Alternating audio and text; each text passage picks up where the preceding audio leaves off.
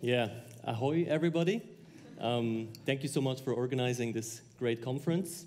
So I would like to talk to you about an interesting and maybe surprising psychological phenomenon, which is called dysrationalia. Dysrationalia is defined as the inability to think rationally despite having adequate intelligence. Here's an outline of my talk. I will first introduce the subject and define the terms, in particular intelligence and rationality. And then I'll explain why I think rationality is really important for us personally, but also from an altruistic point of view. And then we'll have a closer look at the cognitive psychology of rationality and irrationality. And this is important and will put us in a better position to judge whether and to which extent we can actually improve human rationality. Let's start with the following quote. I'm also not very analytical. You know, I don't spend a lot of time thinking about myself, about why I do things. This quote is actually by former US President George Bush. And it maybe represents general patterns in his thinking style, which I think soon after he became president, a lot of people realized were suboptimal in many aspects. And if we were to analyze from a cognitive psychological point of view, what exactly is wrong with Bush's thinking, we could come up with a long list, for example, such as the following: lack of intellectual engagement, cognitive inflexibility, need for closure, belief perseverance, confirmation bias, overconfidence, insensitivity to inconsistency, etc. So clearly, something is wrong with the way that Bush thinks. But when it was revealed that Bush actually has a really high IQ of 120, both supporters and opponents of the president were very surprised. Because 120, an IQ of 120, is actually a really high IQ score. This is more than a standard deviation above the average. So how can we explain this? How can Bush be so intelligent on the one hand, but then clearly lacking very important cognitive thinking abilities on the other hand? And I think the reason why this is the case is because intelligence tests, they don't capture important aspects of what it means to be a good thinker. So what exactly do we mean by good thinking? Because generally in our society we assume that good thinking is the equivalent of intelligence. So we usually assume somebody who is a good thinker has a high IQ score, and somebody who's a bad thinker should score low on IQ tests and have a low IQ score. And whether we like it or not, intelligence actually plays a really important role in our society. It basically determines our careers, our professional and our academic careers. University admissions, for example, they rely on intelligence tests, either explicit intelligence tests or proxies for intelligence tests, such as the SAT. Parents, they all want to have children with high IQ scores. So it's really something that plays an important role in our society, intelligence. But what exactly do we mean by intelligence? So there are many different ways of defining intelligence. And let's say, if we're talking about artificial intelligence, then we would maybe define intelligence in a similar way as we would define rationality, as we will see in a minute. But now, in the context of this talk, and for the sake of the argument that I'm making, we will just define intelligence as whatever IQ tests measure. Because this is the psychological construct of intelligence that actually plays a role in our society. Because this is how we measure it, and this is what we select for at university admission tests, for example. And IQ tests, they measure something which is basically the equivalent of cognitive capacity. So how fast you are at thinking, how fast and accurate you are at recognizing patterns, how efficient and how accurate your memory is, etc. And these are, of course, really important cognitive aspects. They really predict a lot. So IQ scores are actually one of the most powerful predictors that we have in psychology. It predicts your life, your success in life in general, your health, your life expectancy, the likelihood that you will end up in prison or not. So it's really something important, and I don't want to make the point that intelligence is not important. But IQ tests do not measure what cognitive scientists usually regard as or define as rationality.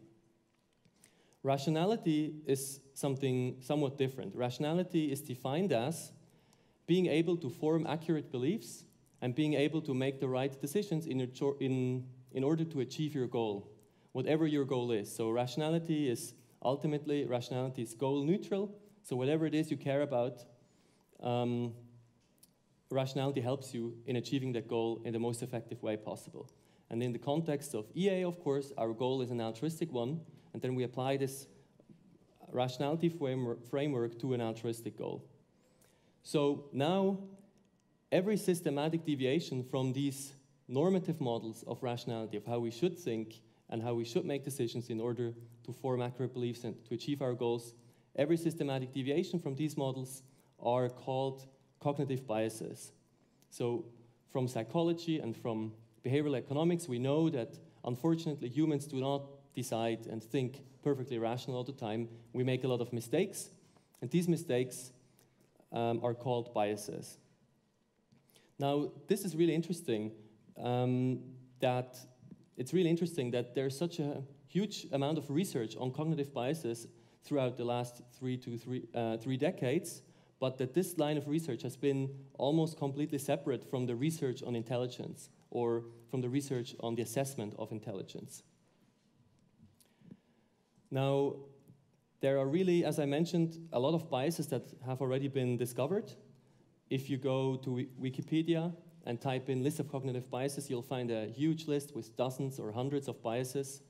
And it's really interesting to scroll through that list, because there are probably a lot of biases that you'll recognize. You might see, oh, this is a bias that my friend always shows, and that's another bias that I also see in other people often.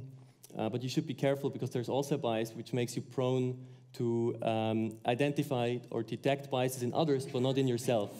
So it's called blind spot bias, and everybody has it. Well, at least you. I'm not sure if I have it. But yeah, it's really interesting to have a look at this list. So now let's have a look at two short brain teasers, two short quizzes. So please try to answer this question for yourself. A bat and a ball cost $1.10 in total. The bat costs $1 more than the ball.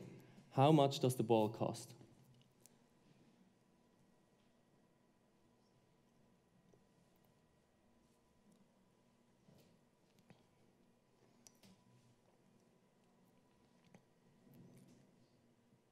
So please memorize your answer. We'll have a look at the correct answer in a minute. Here's the next question. Jack is looking at Anne, but Anne is looking at George. Jack is married, but George is not. Is a married person looking at an unmarried person? Yes, no, or it cannot be determined.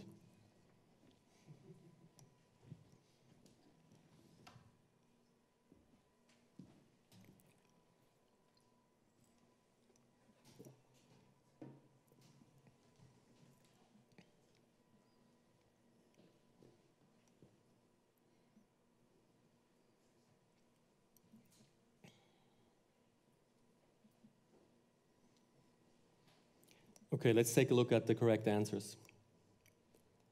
The correct answer for the first question is 5 cents, but not 10 cents, as most people actually think it is. Even 80% of Harvard students answer this question incorrectly. So the reason why it's not 5 cents is, why it's not 10 cents, is because if the ball were to cost 10 cents, then the bat must call $1.10, because it must cost $1 more, and then the total will be $1.20. So the correct answer must be 5 cents, because in this case, the bat will cost $1.05, and then the total is $1.10. But most people answer this really simple question incorrectly, no matter how intelligent they are. And the reason is because the way the question is phrased, our intuitive response is 10 cents, because this is just how it feels to us when we quickly read the question. But what we have to do is we have to overcome this first intuitive response, which seems correct but just isn't, and then think more deliberately about the question, then we'll find out what the correct answer is. And it's actually really simple to solve, of course. Now, the correct answer to the second question is A. Yes, a married person is looking at an unmarried person. But most people here believe that C is correct, that we cannot determine whether a married person is looking at an unmarried person. So I also answered this question incorrectly when I first read it. And here again, most people, they just believe, well, we don't know whether Anne is married or not, so we don't know her marital status, therefore we cannot answer the question. So they just stop to think at this point. But if we think a bit more carefully about it, we'll realize that, well, okay, we don't know Anne's marital status, but there are just two possibilities. Either she is married or she's not married, and in both cases, the sentence is true. Because if she is married, then she is looking at George, and George is not married, so the sentence is true. And if she's not married, then Jack, who is married, is looking at her, and in this case, the sentence is also true. So here, people fail to think disjunctively, meaning that they do not think in the hypothetical and reason through all the possible scenarios, because they just stop because they are uncertain about what her marital status is. So the reason I showed you these two brain teasers is to illustrate how extremely bad we can be at thinking sometimes, no matter how intelligent we are. And now we've seen that both conceptually and empirically, IQ is not the same as RQ. So RQ would be a rationality quotient, a measurement, a quantification of how rational we are and how good we are at forming accurate beliefs and making the right decisions. So how do we measure rationality? This is a really good question, and there's not that much research yet on that question. So far, there is a test called the cognitive reflection test, which is a really simple test, and it just contains 3 questions, 3 items. And one of the items is actually the question with the bat and the ball that we looked at before. And then there are 2 other questions which are quite similar.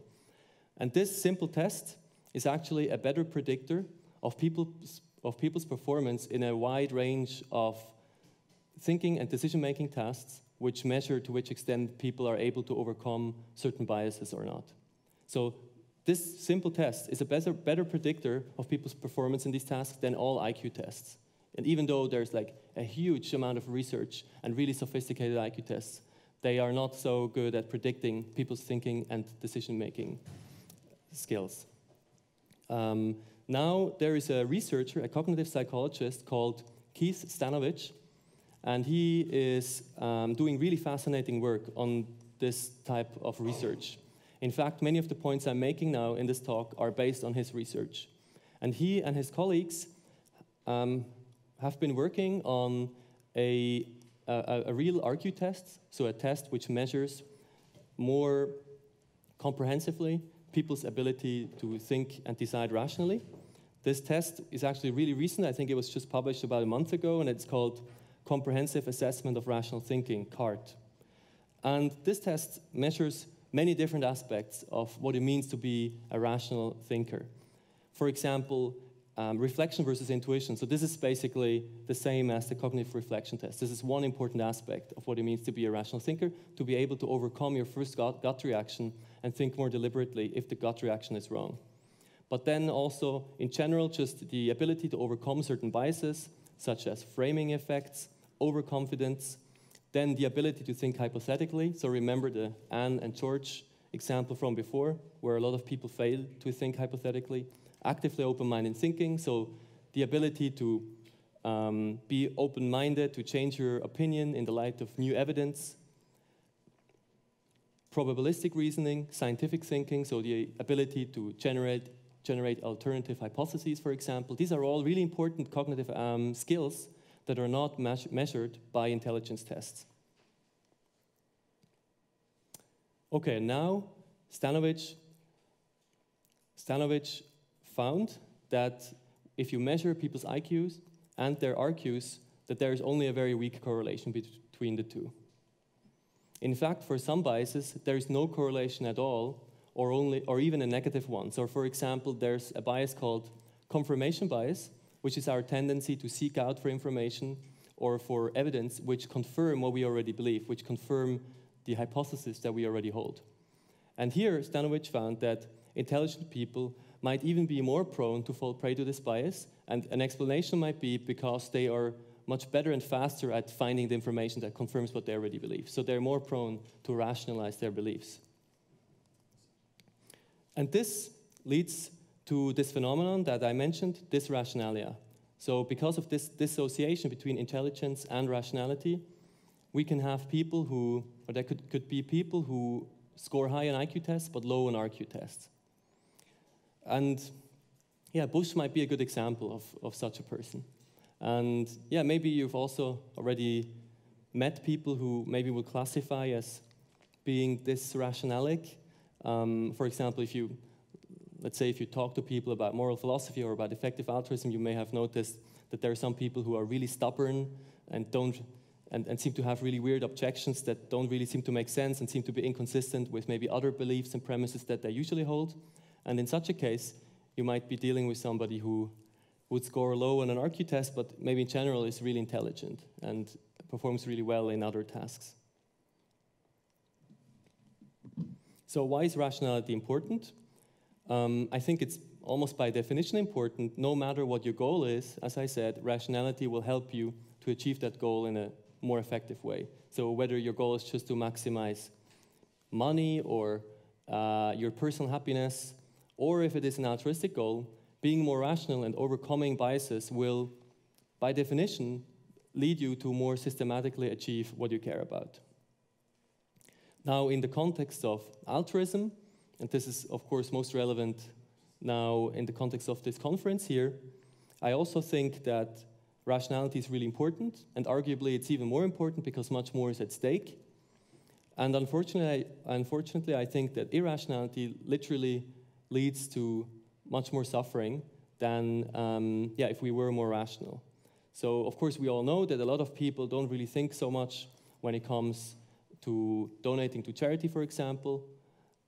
A lot of people don't really consider cost effectiveness, even though they should, and even though they would help many more people if they would consider cost effectiveness and donate their money to the most effective charity. And potentially, cognitive biases also lead us to exclude certain individuals in our moral framework. Maybe it leads us to exclude, for example, non-human animals or future generations that we maybe would realize under more careful reflection that they should matter as well and that we should include them as well in our moral framework. Now, I just want to give one example of a bias in the moral context. This bias is called identifiable victim effect, and it describes our tendency to be more willing to help an individual that we can identify, that we can relate to, whose name we know and whose face we see, than individuals that we cannot easily identify. So there are several studies which demonstrate this effect.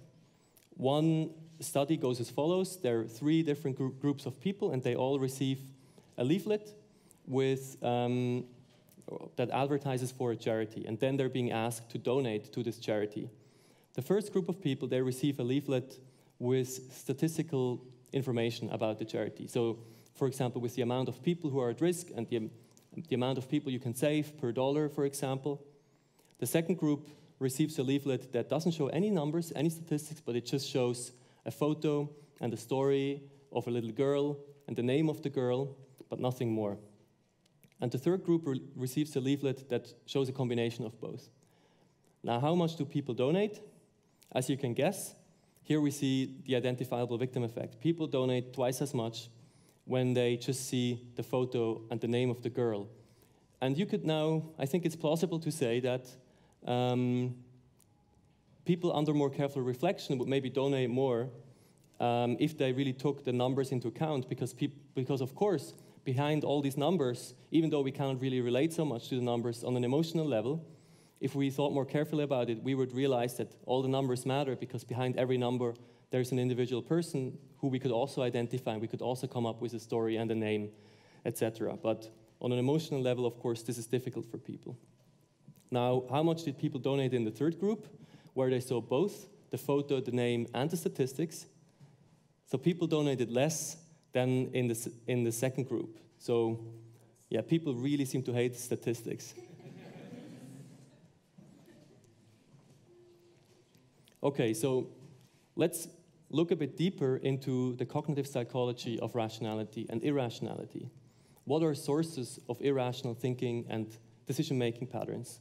And if we understand a bit better how biases emerge, then we're maybe also in a better position to see and to judge whether we can improve rationality.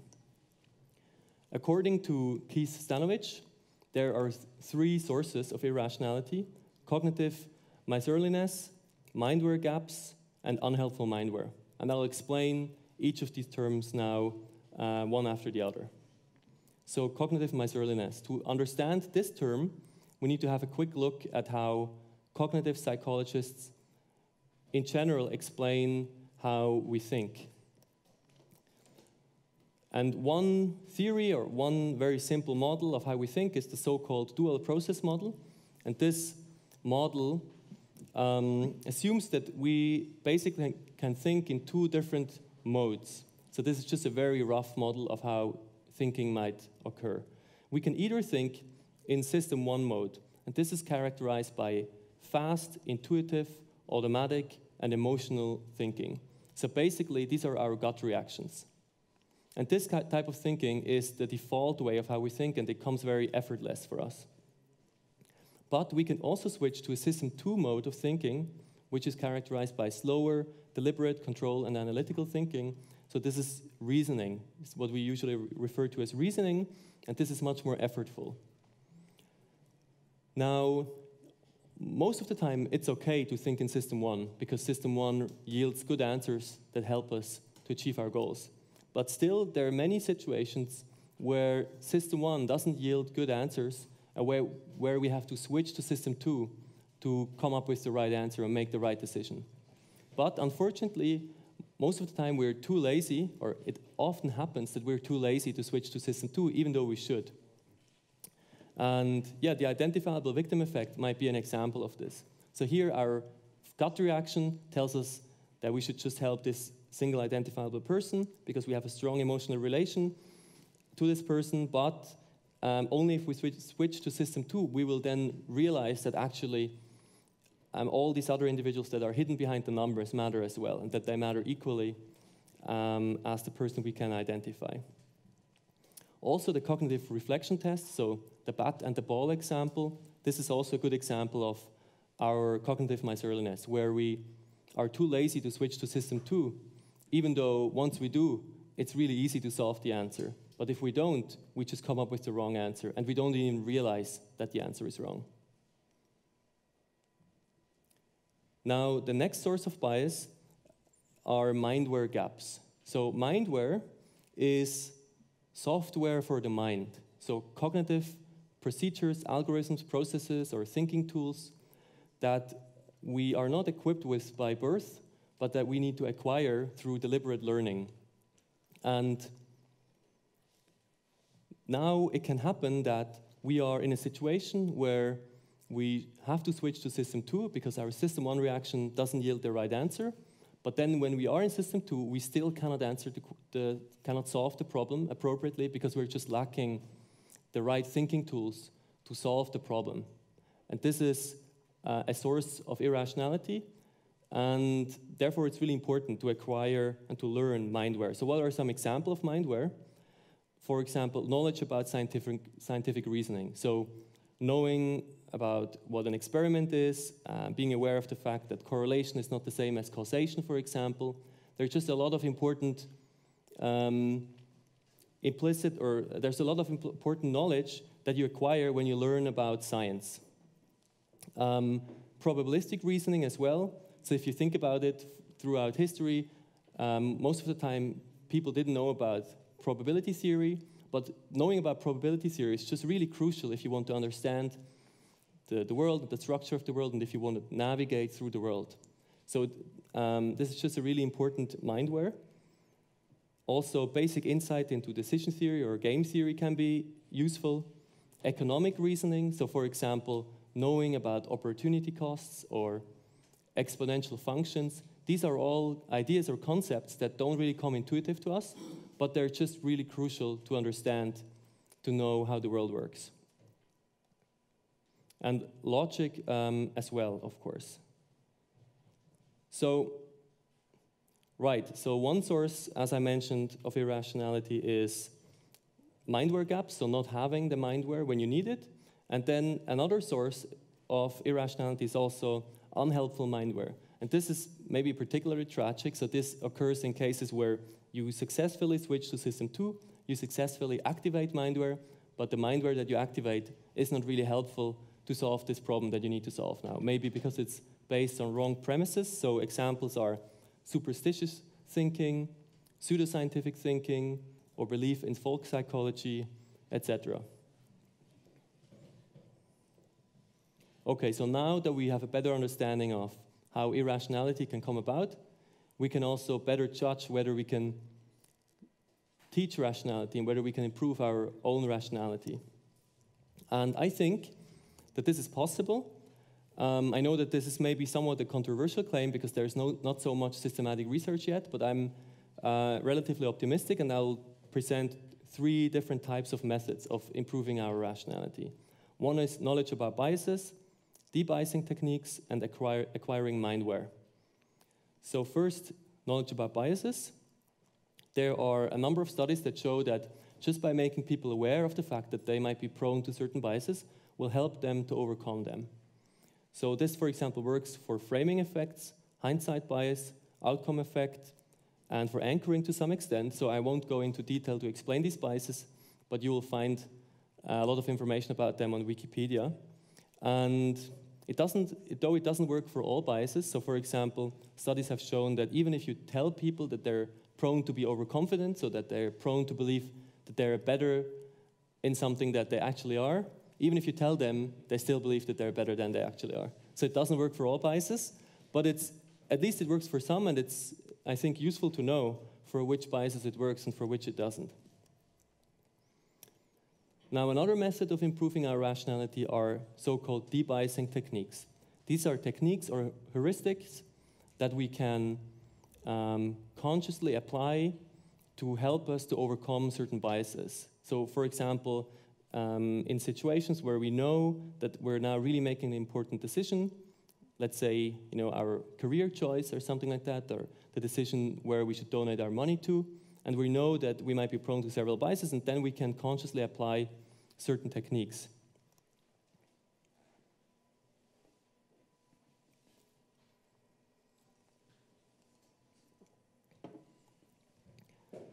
The first technique is called thinking the opposite.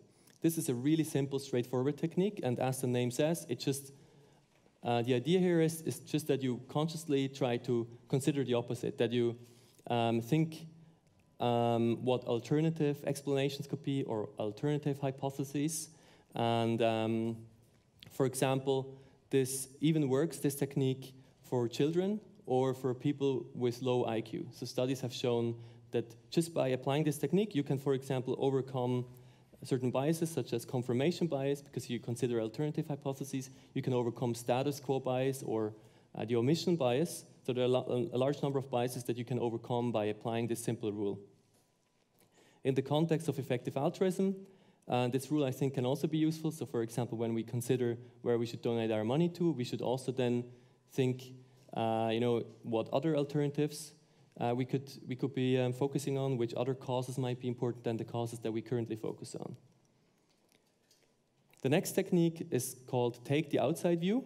And here the idea is that when you're faced with a certain problem, that you try to look at the problem from a third-person point of view.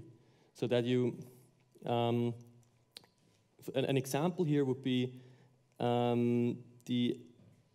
when you were planning something. So let's say you're planning to organize a conference, then there is a bias which is called planning fallacy, which makes us all prone to make really bad estimates because people usually underestimate the amount of time and effort it takes you to organize something or to work on a project. Now, here, this debiasing technique could be useful because it could help us to look at this problem from a third-person point of view. So instead of asking yourself, how long do I think I need to finish that project, to organize this conference, you could ask the question, how long do I think this person here needs to organize the conference? And then people are much more accurate in estimating, because maybe, then they're not overconfident, then they're more realistic in estimating how long it will take them. The third technique is called nudging or self-nudging. This is, I would maybe say, this is maybe the most effective technique of the ones that I present here. And the idea of nudging is to change the decisional environment in such a way so that people more or less automatically will choose the right options by kind of exploiting their biases. And this works both on a personal level, but also on a group or on a societal level. So on a personal level, an example for nudging on a personal level would be the following. Let's say you want to become vegetarian, but you find it very difficult. And then one way of dealing with that problem is to change your environment. For example, to move in together with other people into the same flats who are all vegetarian already. And then it's much easier for you to also be vegetarian because, of course, they only buy vegetarian food, they only cook vegetarian, and then it's much easier. So this is a way of nudging yourself to change your behavior. This also works on a group level. So one good strategy or one very effective way of nudging a whole group is to set up certain norms, social norms. So within the EA movement, for example, within the EA community, there's this norm of donating 10% to effective charities. And I think this is a really effective norm because new people that join the EA community, then they will maybe also to some extent experience this almost this social pressure that it's a good idea to donate as well, and that it's a good idea to donate to 10%. With some colleagues, together with some colleagues, I conducted a small and very simple study where we wanted to test the effect that the default bias can have on donations. So default bias is a bias which leads us to choose the default option. Out of all the options, we're prone to choose the one option that is classified as the default, as opposed to other options.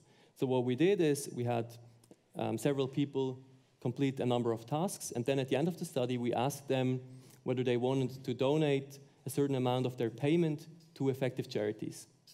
And now we split the group, we split the people into two groups.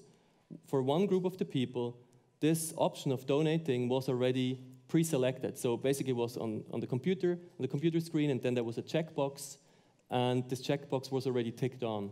And for the other group, the checkbox was not ticked on, so they had to actively click on the checkbox. So this small difference made a really huge effect. So we observed that in the group where they had to actively click on the box, only 20% donated, and in the group where it was already checked on, 80% donated. So it's a really strong effect size. And so this is the power of nudging. Okay, the third method of improving our rationality, I also think this is a really effective way of improving our rationality, is mindware, learning about mindware. As I already talked about mindware. Basically, there are two ways. We can acquire helpful mindware. We can learn about probability theory.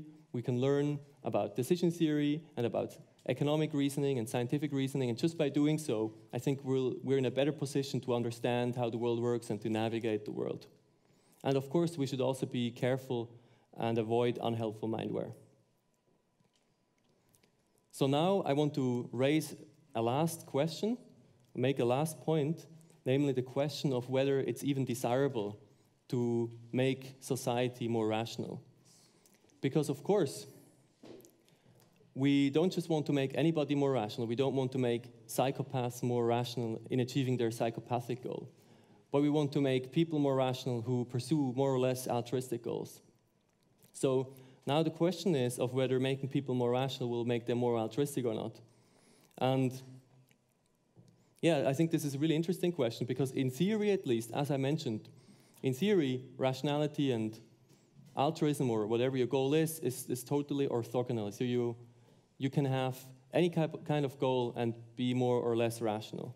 But this is just in theory. And psychologically, empirically, I'm not sure exactly what the relation is between altruism and rationality. I think here things are much more complicated because, yeah, if you make people more rational, they will probably also, it will also affect many other aspects of their psychology. So I don't really know what the right answer is. So here I looked this up and I found some studies which seem to suggest that making people more rational might make them more selfish. So for example, economics students are more selfish, as a number of studies show. And I was surprised to see that this is not just a correlation, but it's actually a causation. But still, I'm quite cautious in interpreting this because, of course, there are a lot of confounding factors here. And yeah, economic reasoning is just one important aspect of rational thinking, but there's much more to it, of course. So I'm not sure how to interpret this, but it's interesting. So I would probably assume that making people more rational will also make them more open-minded and will also make them more receptive to moral argument. And by doing so, they will probably also become more rational, more altruistic. So I think maybe this was the case for a lot of people here in this room, that via rational reasoning, they maybe also became more altruistic and more interested in effective altruism. Now, an interesting perspective is also if we look at this question from a historic or social point of view, from a historic point of view, because here, if we look at humanity over history, then we'll see that over the millennia and centuries and decades, people became more rational and also more altruistic. So at least on a group level, on a societal level, there's a correlation between rationality and altruism, it seems. But here again, maybe one could counter-argue and could say, well, maybe people didn't really become more altruistic. Maybe we just became better at incentivizing everybody to cooperate because this also makes more sense from a selfish point of view. So, yeah, I'm not really sure what the conclusion is for this question, but it seems really important to solve before we start to make everybody more rational. Okay, to conclude, yeah, so we are facing really important and difficult moral problems, and it's really important that we don't make a mistake because so much is at stake. And yeah, what I was trying to show you in this talk is that intelligence, which is usually considered to be the standard for good thinking, is maybe not the right framework that we should be thinking in. Instead, I think we should focus on rationality because this is actually, I would say, these are the relevant criteria we should be focusing on, and we should be able to measure rationality.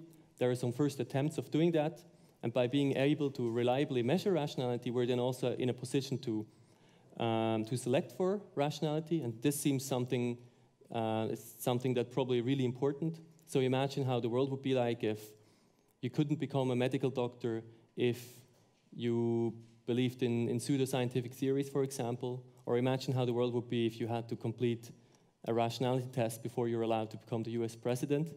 I think the world would be very different. And of course, by being able to measure it, we can then also identify the best and most effective interventions to improve rationality.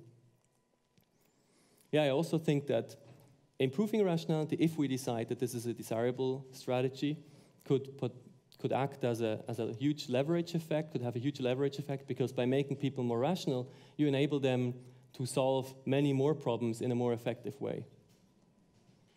So action points, things that we can do now. So I think, as I mentioned, we need much more research. We need to be able to better measure rationality and improve it. And we also need to know whether it's actually desirable to improve rationality in society. But I think it's safe to say that for us, for people who identify as altruists or effective altruists, it's probably a good idea to make ourselves more rational. And there are many ways of how we can do that. I presented some ideas. There's also an organization, an EA organization, which focuses on that. It's called the Center for Applied Rationality, or CFAR in short. And they also develop techniques that will help us to become more rational. And I can recommend that you check them out online. Yeah, then I can also recommend some books. So one book is called Thinking Fast and Slow by Daniel Kahneman. The next book is called What Intelligence Tests Miss: The Psychology of Rational Thought by Keith Stanovich. This is a really cool book. And then the last book is called Thinking and Deciding by psychologist Jonathan Barron. That's it. Thank you so much for listening.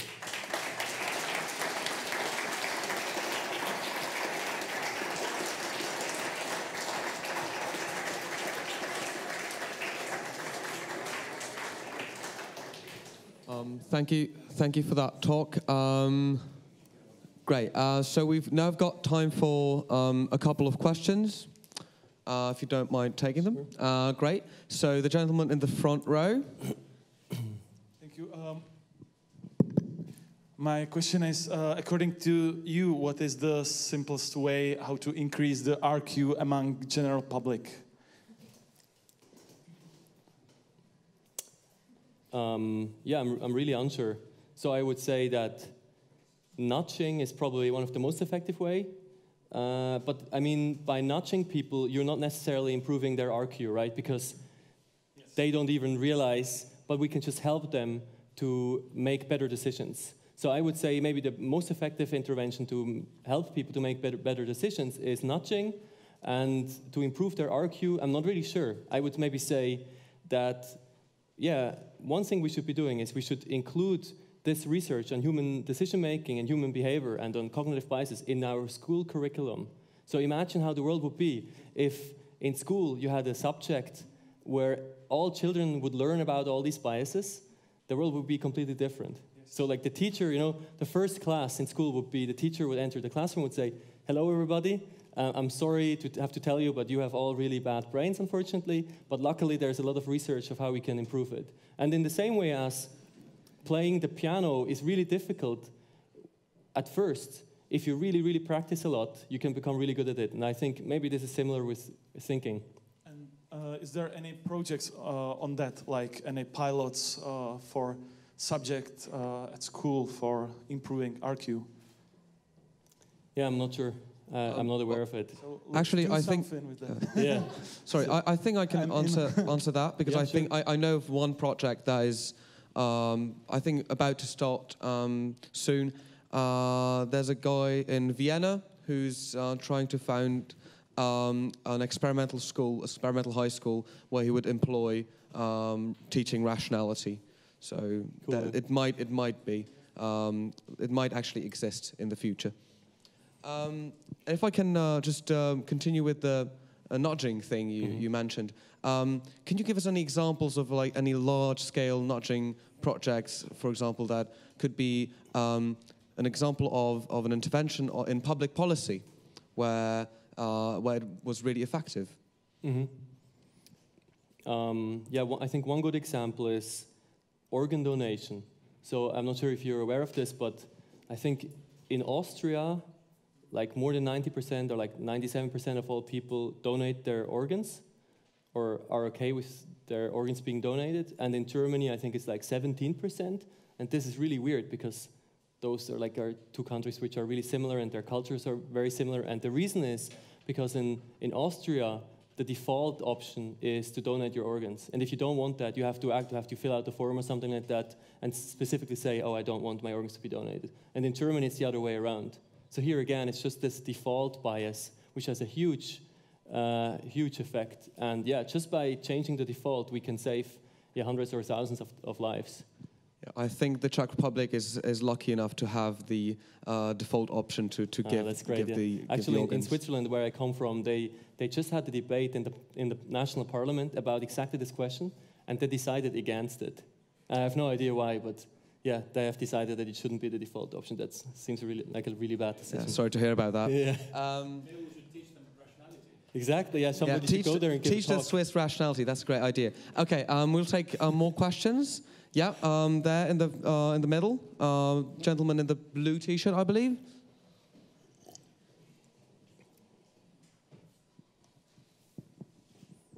Yeah. Hello. My question is about the rationality test. I want to ask, for example, IQ tests, they are very popular, and I think that you can actually train to be better in IQ tests. The reason, in my opinion, the reason is that you use some way of thinking to be good in IQ tests. And for example, your example about bat and ball, I saw something similar before. So it was quite easy for me to solve it because I just knew the trick. And my question is, if you think that it's able to design a test that is variable enough that you cannot train for it, because I can imagine once rationality test will be popular, then people will be able to train for it. So that's it. Yeah, I agree. It's a really good question, and I agree that it's very, very difficult to measure rationality because, yeah, as you mentioned, if you already know of the type of questions, then, because often, as we saw in these brain teaser questions, the difficulty is to be aware of the fact that you need to be cautious and of what kind of things you need to be cautious. And if you know about these pitfalls, then you're able to perform much better, right? But it doesn't necessarily mean that you're better in life in general. So yeah, I agree that this is like something that is inherently difficult then to measure. And yeah, I don't really know. I'm sure, yeah, Keith Stanovich, the one who developed this test, thought about this as well. But yeah, I mean, in general, you just, if everybody knows about the type of questions, then you need to come up with new tests, of course. So this is just a general problem that also is the case for IQ tests. But I would agree that maybe with RQ tests, it's even more difficult. Yeah, I don't really know what the best answer is. We probably need to constantly develop new tests and try to find ways where we can measure people's rationality without giving them the possibility to cheat and to hack it somehow. Yeah, but there's also another point I want to make, namely that, so you mentioned that people can become better in IQ tests just by practicing for them, and I think this is true, but still, I think in general, improving your IQ, improving your intelligence is much more difficult than improving your rationality, because intelligence is to a large extent also genetically determined, and even though, of course, you can practice for certain tests, you still have just limitations, cognitive limitations, because you're just maybe not able to hold more information in your working memory, or because your thinking is just too slow, and then at some point you cannot improve it further. But rationality, I think, is much easier to teach and to improve, because, yeah, as we saw, you can just learn about biases, you can acquire mindware, and everybody can do that, even if you don't even have a particularly high IQ. So I think this is kind of good news, because everybody, just by learning about these biases and acquiring the mindware, can improve their RQ score maybe by several standard deviations. Just in half a year, read all these books, and then you're just way more rational than before. And it's really encouraging, I think. Yeah. Right, next question. The lady in the back. Thank you. Hello. Does it work? Yeah, it works. Do you really think that rationality is universal? Because for me, it doesn't sound like it, but still, for me, rationality is by definition something pluralistic, because everyone has like different moral background and moral ideas. So for many people, what seem to be rational, for other people, don't have to be. So do you really think that it's something that we can teach? That there's just one rationality, that only this person is rational and the other one is not, because, well, he's behaving in a different way than we think it's right? Yeah, I would say that at least some aspects of rationality, namely epistemic rationality, where the idea is to form accurate beliefs about the world, I think this is something that's probably useful for every person, no matter what your goal is. It's important to have an accurate model about the world. And then here I think we can teach exactly the same to everybody. But yeah, so I would say that in general, you can teach rationality in an abstract way so that it's useful really for everybody. But then, yeah, I would agree, of course, that when things get much more concrete, and then you have maybe different people or different groups which have very specific goals, then maybe you can teach rationality or certain aspects of rationality in a more specific way. Yeah. Right. Thank you. Yeah, let's go there. In the middle, gentleman in the middle. Yep. Hello, Lucius. Thank you for a great talk. You devoted a big part of your talk to disrationality. What's the word? Disrationality. Yeah. Thank you. And I have a short question. Do you think that an opposite for that exists? Like disrationality is when you have high IQ but low RQ, right? And do you think that low IQ can exist in a person who has high RQ? Mm-hmm. Yeah, great question. Yeah, so I don't know what the answer is, I mean, now that we have the RQ test, it would be relatively easy to find out, right? But I could imagine that maybe you need to have at least you need to fulfill a certain level of intelligence in order even to understand, for example, a lot of the mindware, these thinking tools, maybe you just don't understand them if your IQ score is too low. Because maybe, your working memory capacity is just too small, and then you cannot really, it's like, if you have a software with really very old hardware, then you cannot install, if you have a computer, then you cannot install the really cool software on it. But I'm not sure, but I would assume that yes, of course, you can have people with relatively low IQ but high RQ, but maybe there's a certain threshold that you need to fulfill, but I don't know. Would be cool to find out. Yeah. Right, another question. Lady here in front.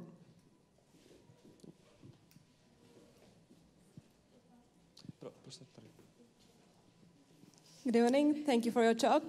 As you mentioned in your talk, the thing that happened with George Bush, and nowadays I think in politics it's happening even worse things, and I would like to ask you if you think it is because of the low IQ of people or because of the low RQ, and if you think it's something called political RQ exists, and if there are some different ways to rise political RQ.